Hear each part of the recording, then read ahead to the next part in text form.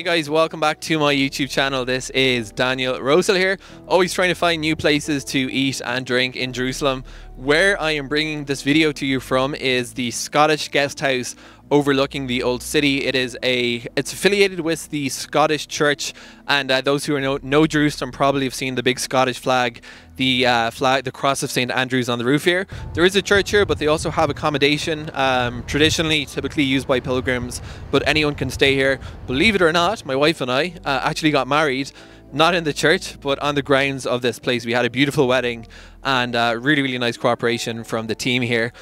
So a restaurant has opened up recently on the grounds here. I don't know if it's affiliated to the church, the guest house. It's called St. Urban, and we just had dinner there. They do some wine. We had a cheese plate. I always mention in my videos in Jerusalem, a lot of people do keep kosher. It's not a kosher venue, but we had some wine. They had Israeli wines, foreign wines, and the prices were really actually surprisingly reasonable. Now, of course, you don't go out to dinner just for food, you go out to dinner for ambience.